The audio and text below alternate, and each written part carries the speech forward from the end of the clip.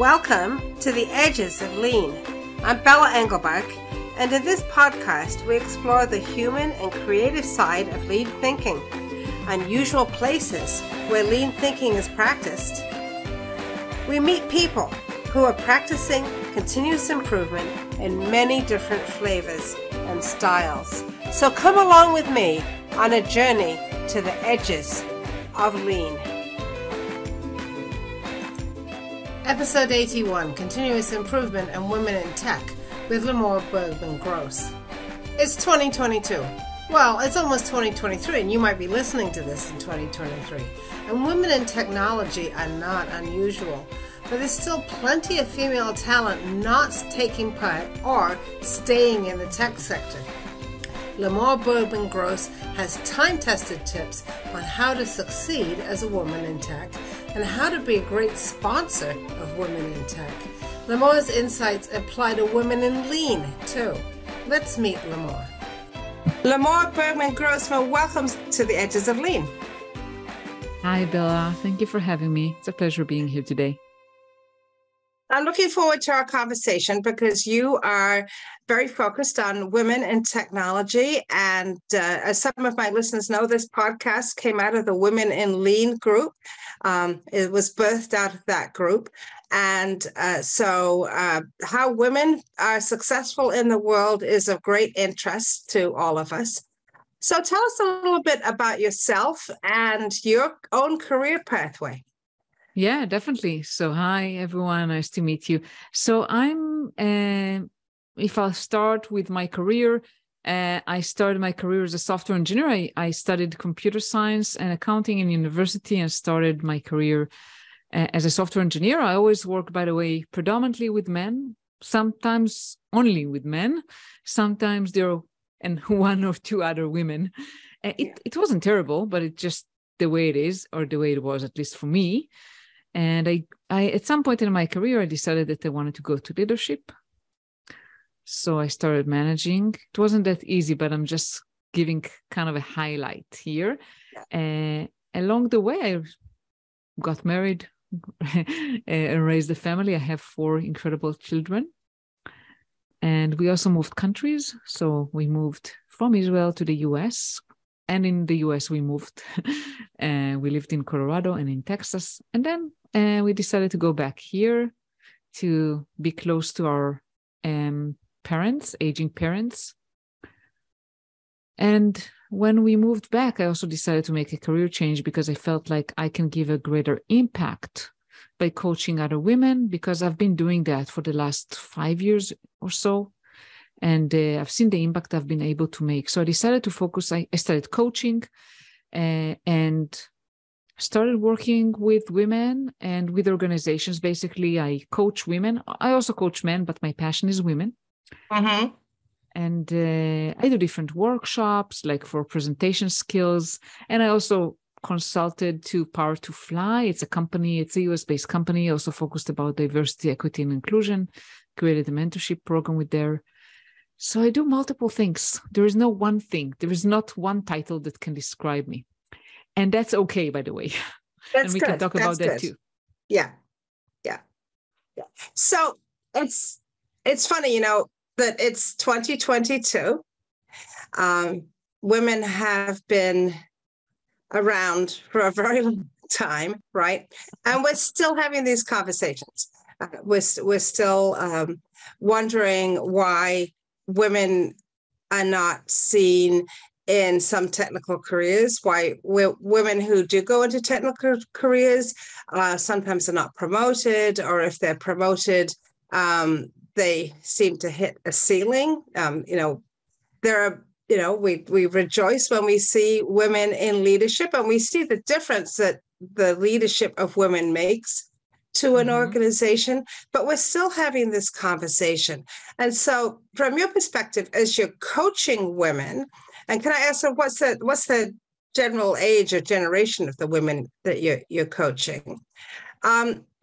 What are the things that you hear about the challenges that women are having?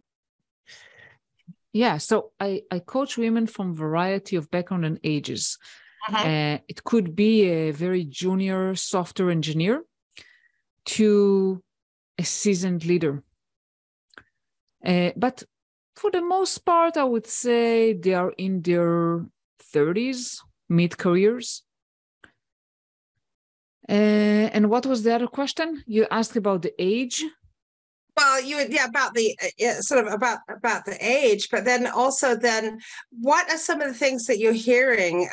As I would say, especially from the younger women who I would hope are coming through an education system that is somewhat more egalitarian. What are you hearing about the challenges that they face? So I think that first of all, unfortunately, we don't see enough women in tech still. I haven't gone to the universities to see what's the percentage like there, but I think it's not as we want it to be. So there are still more men. And I recently had a coachee, and she's just starting her career, and she said she worked only with men. And it's not a bad thing. I always want to emphasize that I'm not coming from a victim mentality at all. And I want to change bottoms up. My approach is working with the women rather than saying everyone is biased against that. And, and I'm not saying that there are no issues, but I'm trying to change that from the women perspective. So think about a woman, a young woman, let's say in her 20s, at the beginning of her career, working as a software engineer, and she worked only with men. Even more so, most of the men in her team are more experienced than her. Just take that fact. Yeah. And even if everyone is super nice, super inclusive, and everything is rosy, just that fact alone causes her to feel lack of confidence in her abilities. Is she equal to those men? Is she capable? She feels always insecure.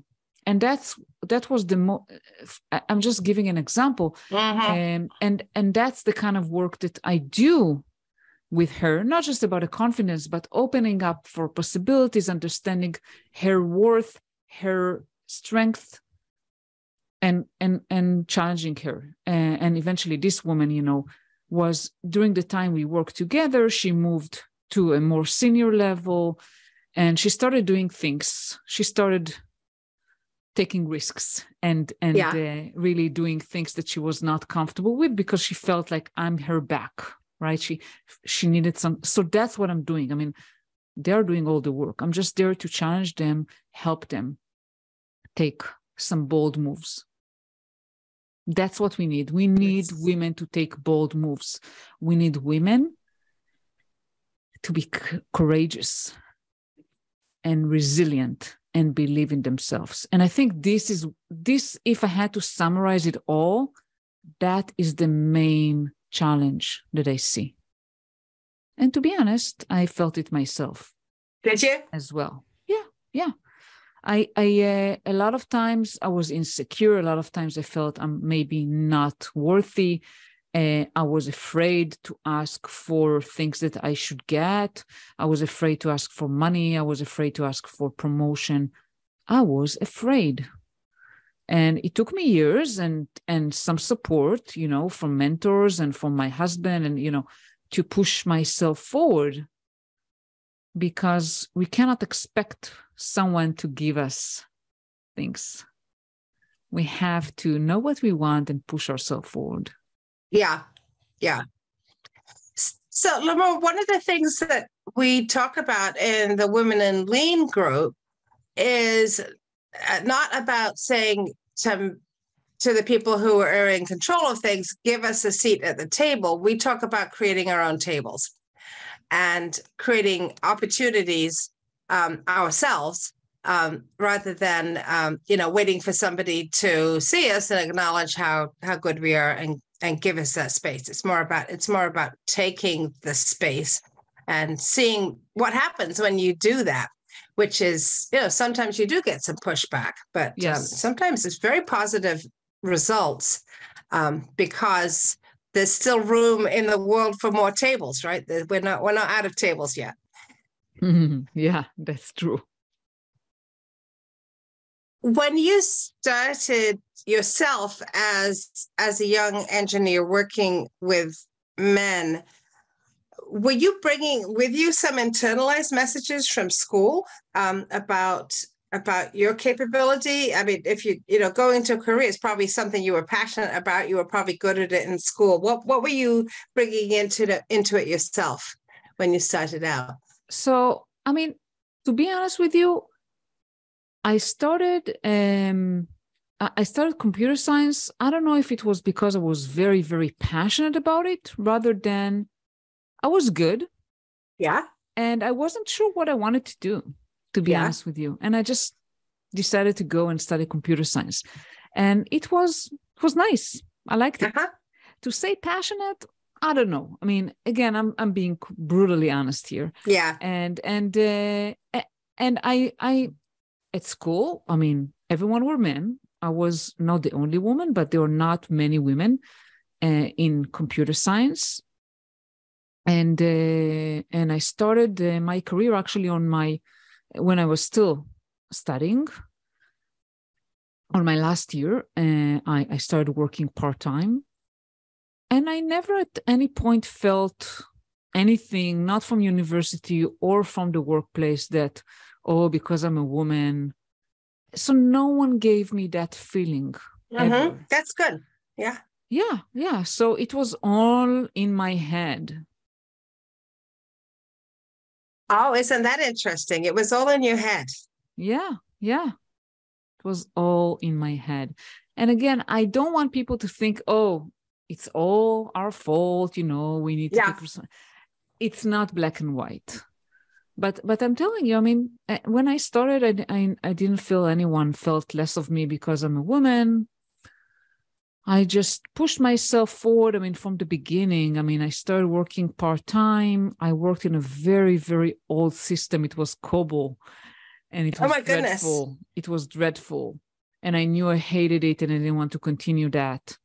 It was okay for the time I was still studying because, I just had to, finish school and it was, and earn some money. So it was okay. But as soon as I graduated, I told not my direct manager, which was a woman, by the way, and was completely not supportive, but the manager above her, I went to him and talked to him. I said, there's no way I'm going to continue doing that. Either I leave or you move me. I told him which team I wanted to move to. And this is, again, you have to know what you want and tell people what you want. Not always you'll get it. And I told it in a nice way, by the way. I didn't go and I demand this new job. Yes. I didn't get combative, but I said, listen, I mean, I'm here, very grateful and so forth, but this is really not what I want to do. And there was another team that was working on, back then, it was cutting edge technology. It was Java when it was just the beginning of Java. And so, Dad, this is what I want to do.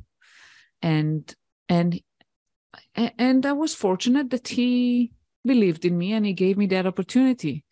And if he didn't, I probably would have left and went elsewhere. But you need to know what you want and you need to ask for it. No one is going to hand it over to you. And my manager, my first manager, was a woman and she was not supportive. So not always we tend to think, oh, maybe a woman manager will be, it's not always the case. I think it has more to do with the ability of a manager to focus on the development of their employee and what their employee to continue to develop and be happy and to be engaged. If the manager, for some reason, is focused on something else, like I just need people on my team so I can get this work done, and they don't have that vision of how important it is to develop people, allow people to try new things, allow people to try things that they might even fail at, then you're going to run into that. And that could be a man or a woman manager, right? I think that's independent of gender. And my sense is, Limor, it's more about what that manager is motivated by themselves, right? We don't always know what our managers are motivated by. They may be motivated by, something else that's going on that we're not even clear about.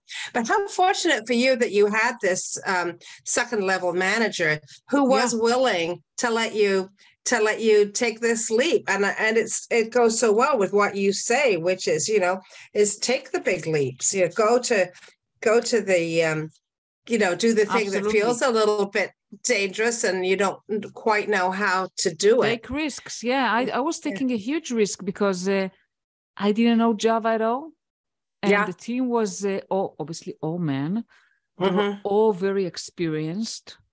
And I was putting myself in a great challenge there because I had to start learning a new language but I knew that in order to make progress in my career, I always had, and I still believe in that to this day, and I'm trying to do that every day, I had to take risks and to get out of my comfort zone.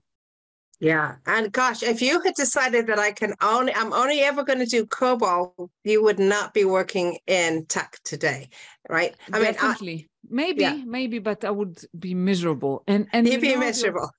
And there are people that are doing that. I mean, I'm not talking about COBOL specifically, but like that are staying in the same safe zone where they're not happy just because it's convenient and just because they're afraid. They're afraid to challenge themselves. And this is not just women, by the way.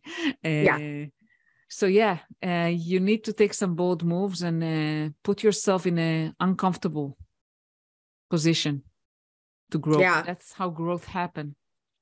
Right. And then you have to be willing to sort of take a step back and reflect on, well, how did that work out for me? Right. And what did I learn from doing that? Yeah, for sure. Yeah. And I can tell you that I learned that if I believe in myself, others will believe in me. I first have to believe in myself. Because this is what I reflect to others, right? When I came to this manager in this example, I knew what I wanted and I knew that I could do it. And he sensed it. If I went there insecure and insecure and doubting my abilities, he would probably sense it. Yeah. Which is sometimes about I think, so we want to be authentic, right? So Definitely. we want to be authentic, but sometimes we don't have to articulate all of our fears, right? So if you're still in the back of your mind thinking, I'm not sure if I could, I can learn this new technology, or if you're in continuous improvement, I'm not sure that I can lead this or support this kind of project because I've never done this kind of project before. There is a point to showing some vulnerability, and there is also a point to not necessarily articulating every fear that you have. You can. That's true. And about showing vulnerability, I mean, I think it depends on the environment you're at. Hopefully in a healthy workplace, it will not be held against you to share fears or, things you don't know, but it's not always the case. There are places that are very competitive. And I think that's where getting help from a mentor or from a coach comes into play, because a lot of times you feel uncomfortable sharing what you don't know or sharing fears, but you feel comfortable to tell that to someone else. And sharing that with someone else can help you. Yes. Yeah. So as you move forward in your career, what kind of mentors did you have?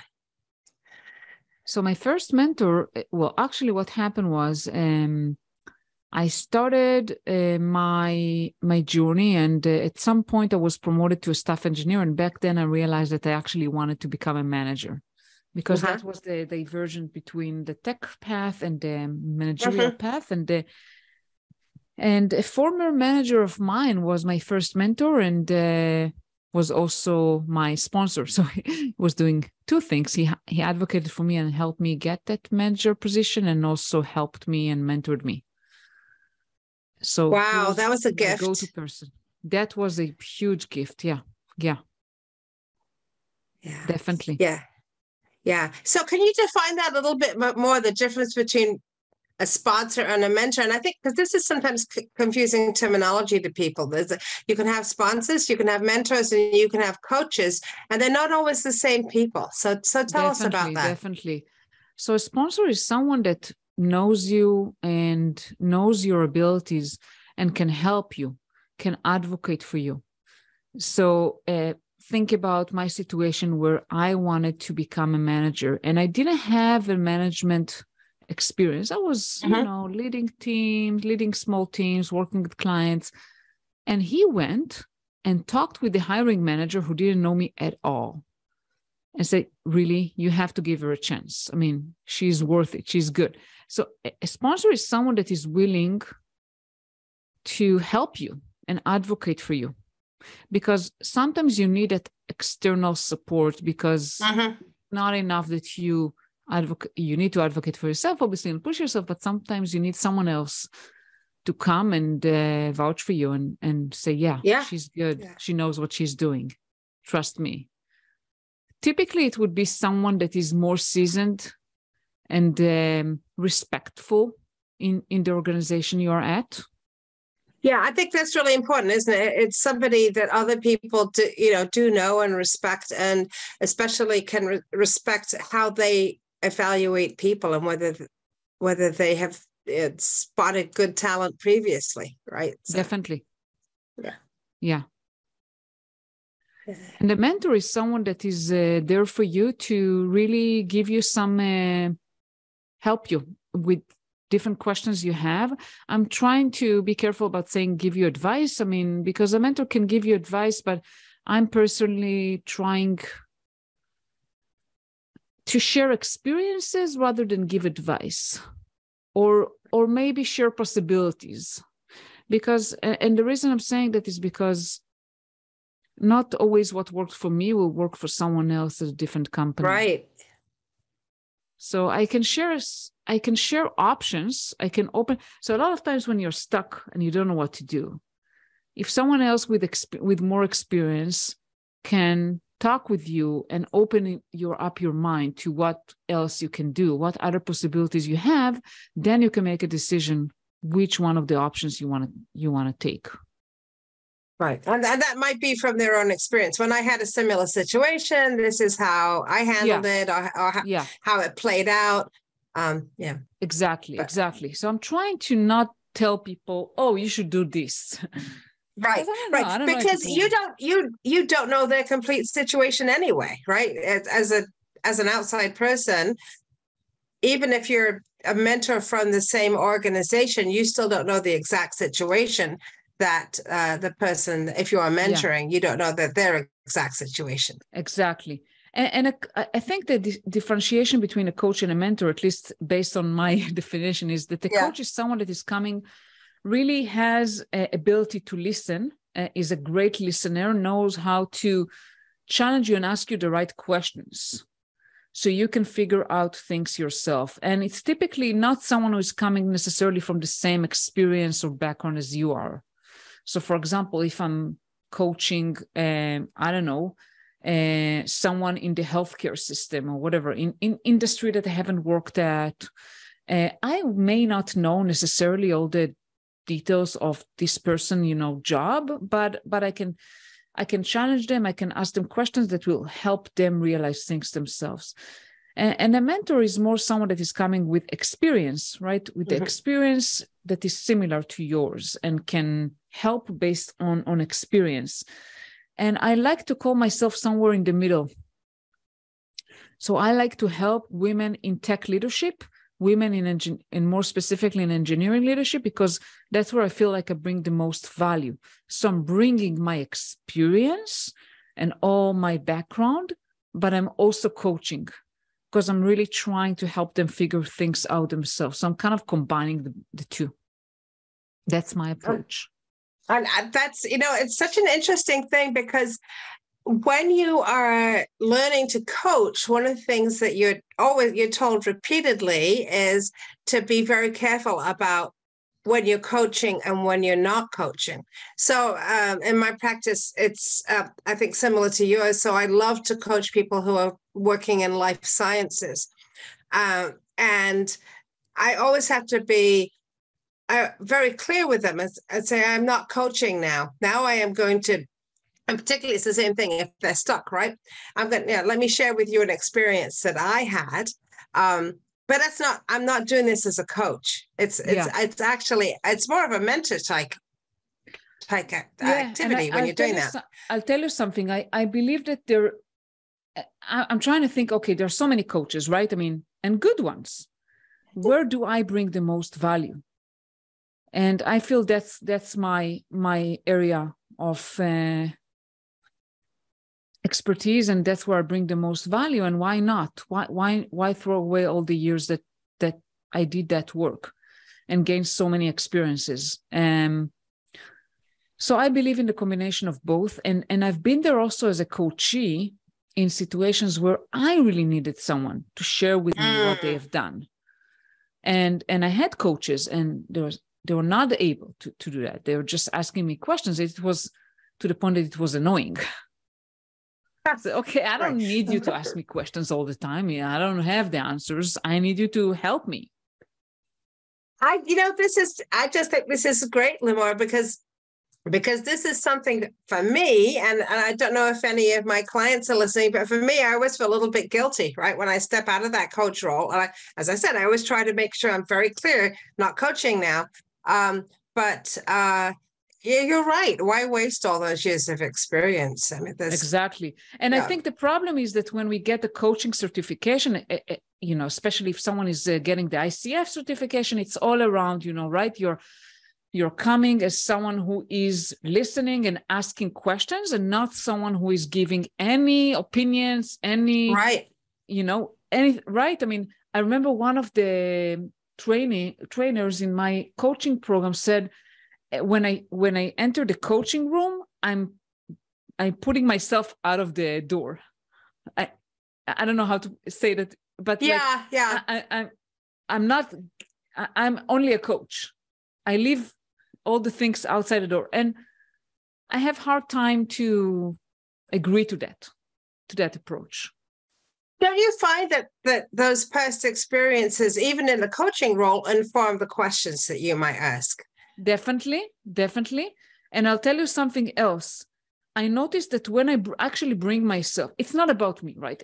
It's all about the coachee. But when I bring myself and I share some things, the connection is much greater, because the person feels, oh, she's actually a human being. She also had challenges. It's much easier for the coachee to connect that way.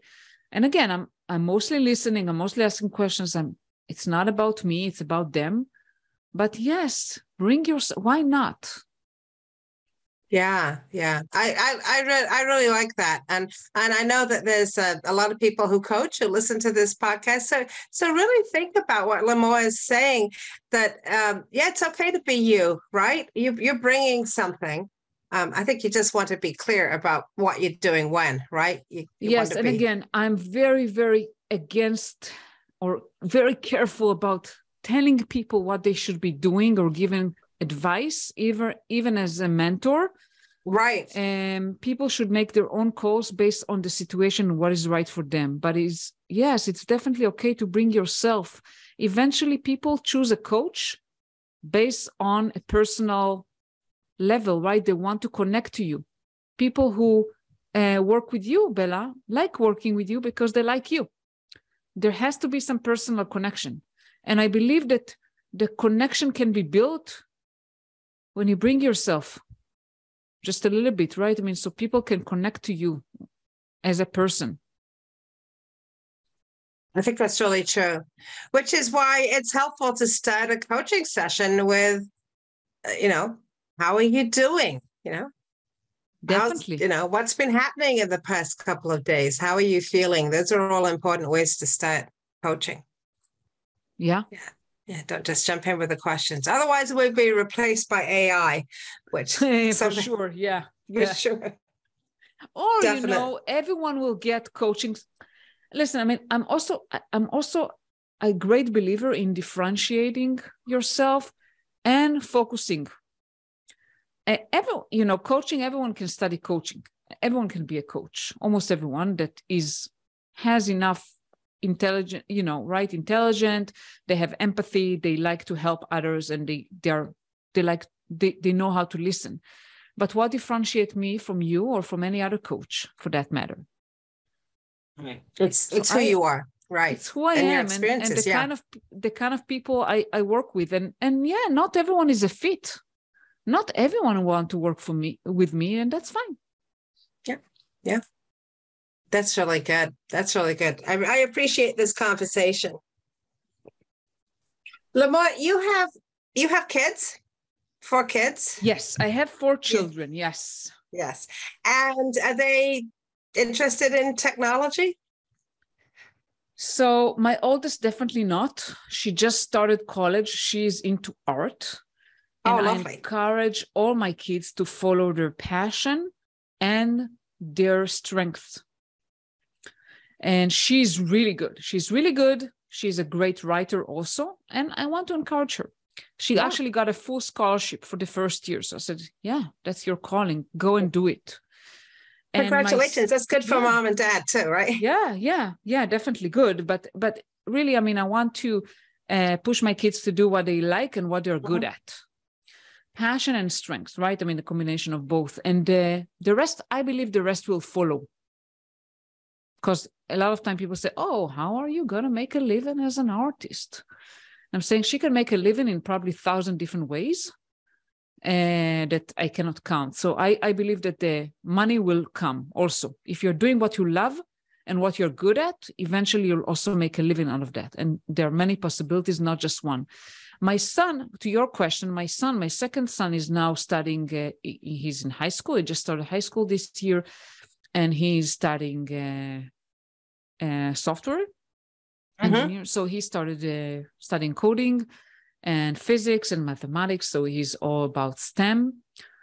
Good for him. I mean, I'm not trying to push any of my kids to anything other than what they love and what they're good at.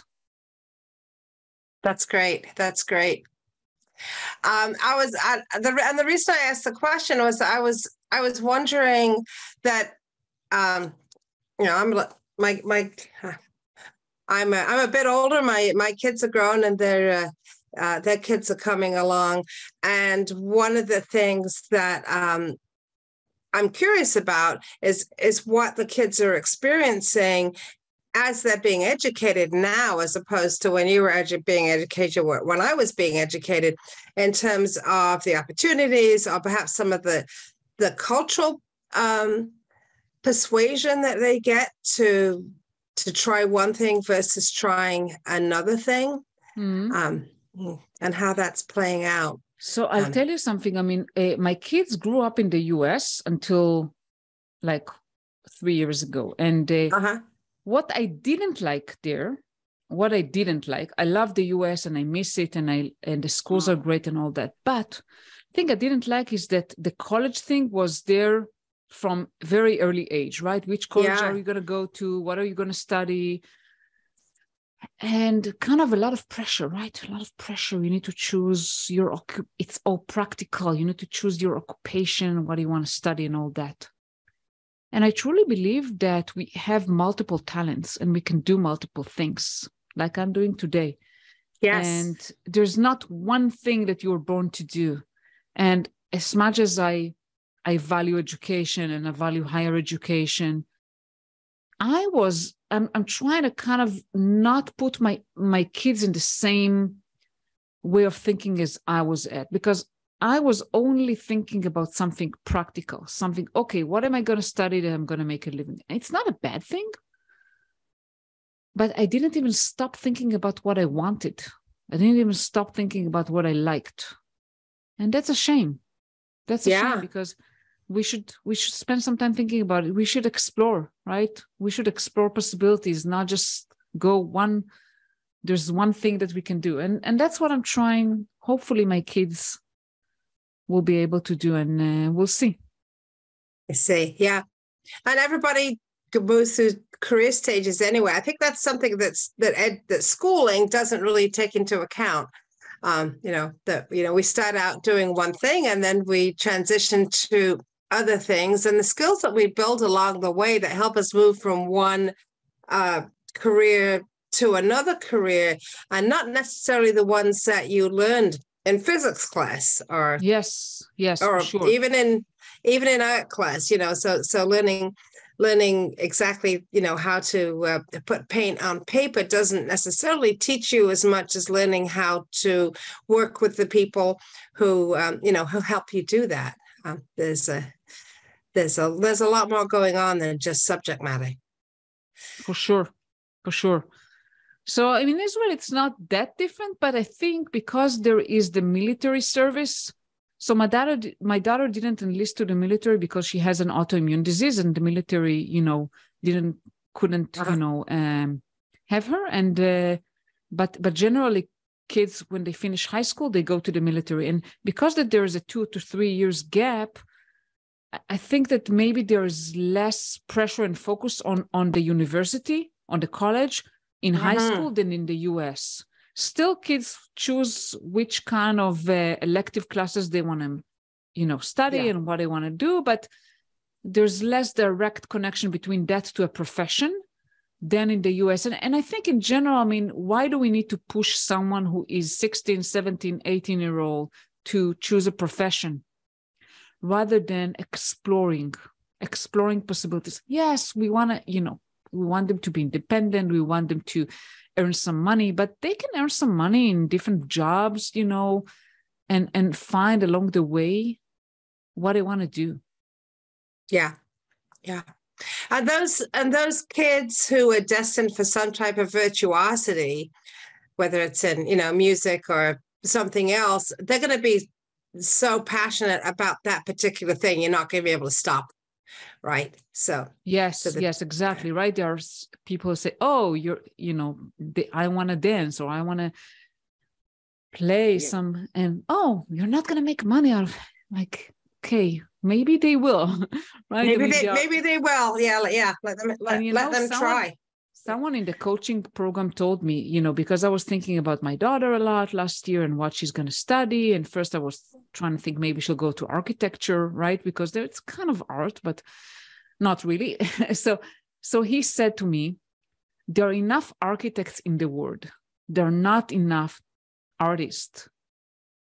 So really push her to follow her passion and develop herself as an artist rather than go and being something practical, right? And as an architect, and there's nothing against being an architect. It's a great profession, and there are a lot of great architects that are doing a lot of things that are very creative. But, I wanted to refrain my daughter to going to study architecture just because it's the practical route. Maybe she will study architecture, but I want to give her the time, to think what she wants. I think that's great. I think that's really great. Yeah. There was a conversation I saw on Twitter recently. Here in the US, we've had this student loan forgiveness program. And, some people were saying, well, I don't want my tax money to go to, people who are studying dance. Why would an electrician want their tax money to go to someone who's studying dance? And there was an electrician who said, I work in theater. If there's nobody on the stage dancing, I have nobody to light.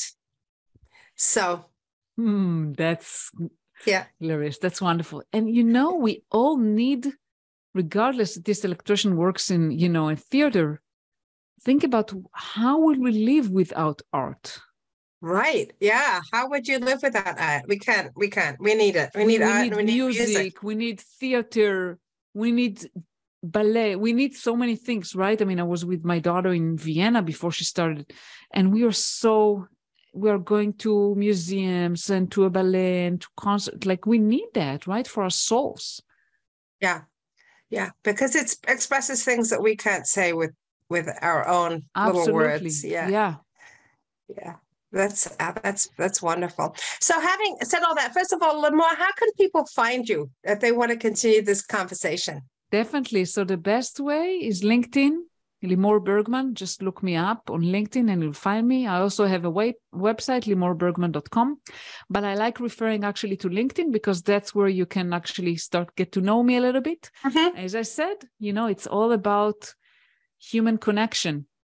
Yeah. LinkedIn, you can actually just reach out to someone and have a conversation with them right away. It's terrific for that. Definitely. Yeah. So we've talked a lot about young people already, Limor. So what is your one piece of advice for young I think folks it relates starting to out? everything we talked about. Just don't be under pressure to choose one thing you can do.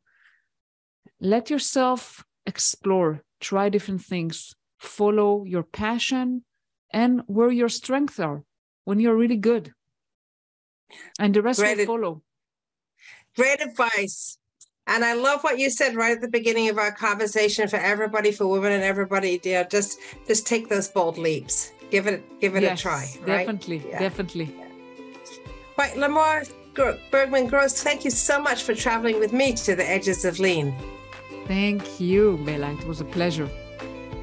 This is Bella Engelbach, and I'd like to thank Limor Bergman Gross for being my guest on the edges of lean. What did you learn from this conversation? What ideas did it spark? We would love to hear from you. Find Limor at limorbergman.com or on LinkedIn. Find me on LinkedIn or at leanforhumans.com or comment wherever you watch or listen. Subscribe and tell a friend about the edges of lean. Please join me in exploring more of the edges of lean. There's a lot to learn, and check out my friends in the Lean Communicators community at leancommunicators.com. You'll find more podcasts and videos with lots of great new content every week. The Edges of Lean is written and produced by Bella Engelbach with support from Podcast Inc. This is a Lean for Humans production.